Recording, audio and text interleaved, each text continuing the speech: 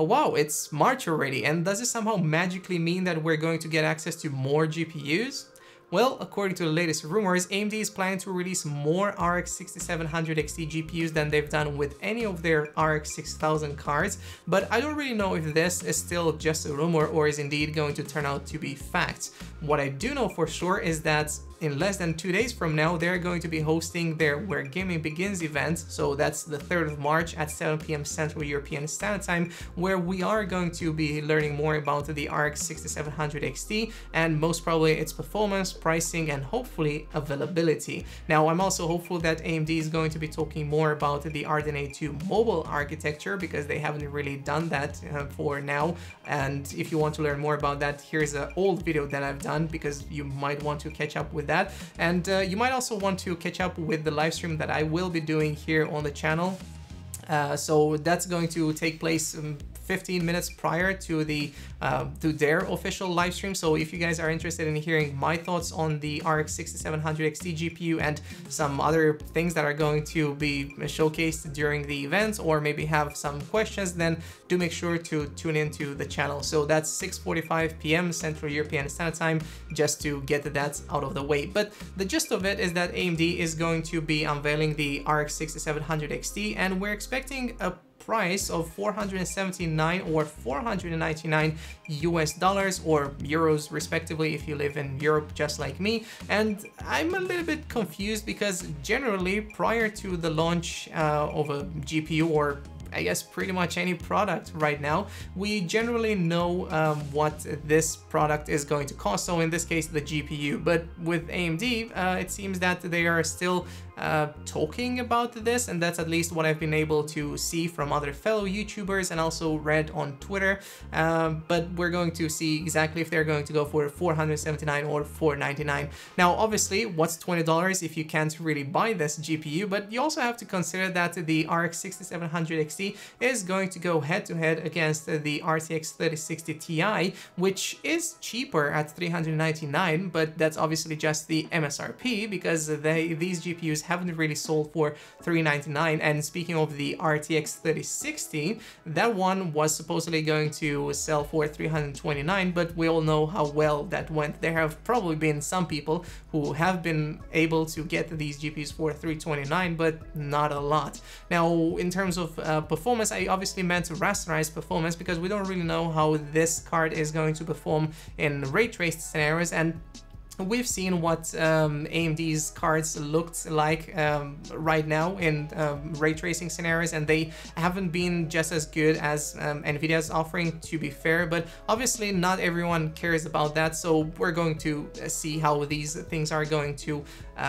evolve or turn out to be, right? Another thing that I covered on the channel was the video that Cortex has done, and you guys probably remember that AMD is planning to release 2 variants of this card, so a 190 watt and 230 watts version of these cards. But what I was able to find is that the 230 watt version is going to be dedicated to AABs, and speaking of that, we've seen already 2 cards from ASUS, and those have been the dual and the tough cards, and I don't really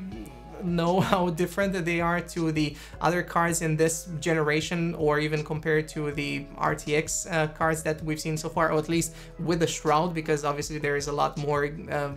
beneath the shroud that is going to happen with these GPUs. But what I can expect is that the tough cards, so the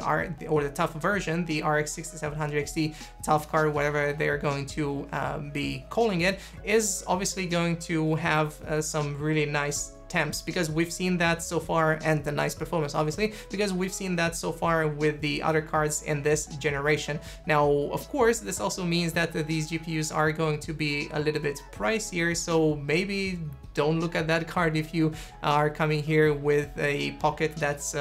half empty, I guess. But what I would like to talk more about is mobile GPUs, and I know a lot of you guys are interested in that, but sadly there's no other information that I was able to find. But what I did find more about is that the 8-core Tiger Lake H CPUs are going to release at some point really soon, because we've seen some leaked images of the 8-core Tiger Lake H CPU spotted in some Lenovo Legion listings, and I think we are hitting two birds with one stone here, because there are some people who are interested in the 8-core variant of the Tiger Lake chips on these laptops, and there are a lot of you who are interested in Lenovo's upcoming laptops, and I know a lot of you have texted me about it, and I guess this is your best thing to look at. Or you could check what I posted in the community tab, and that's been a Lenovo Legion 5 Pro laptop, and that one had a 5800H and an RTX 3070, and those are some pretty interesting specs to have on a laptop, but I don't really know when these are going to launch, neither for the Intel variant nor for the AMD version. But what I have been able to find out is that on inet.ac, so that's the Swedish website, they said that these might launch sometime at the end of April, so I guess that's the end of it until Lenovo is going to give us some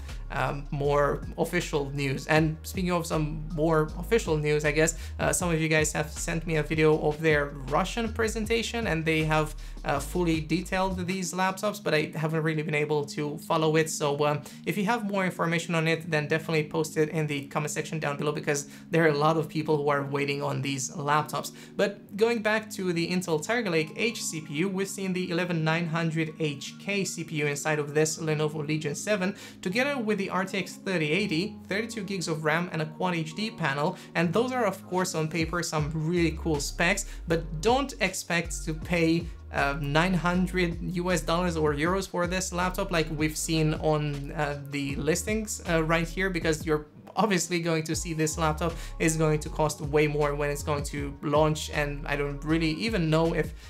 these are indeed going to be the exact specs that you are going to be able to get for even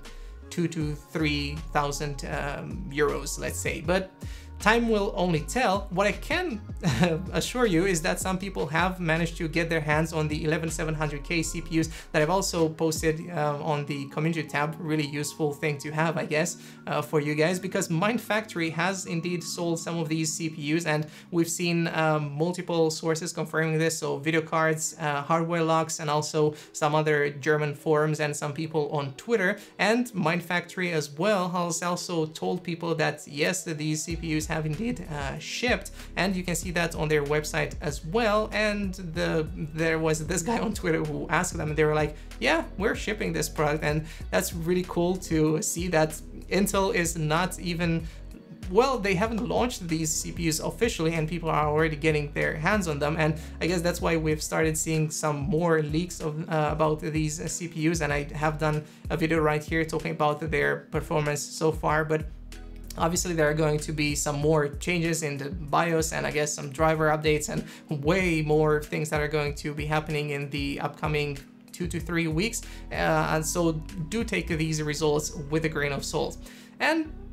other than that, I don't really have more things to cover for today, but if you guys have seen anything that have been interesting, then let me know in the comment section down below, and I'll hopefully see you in another video, which might be tomorrow. Otherwise, we're going to see each other during the live stream. So thanks again for watching, and bye-bye.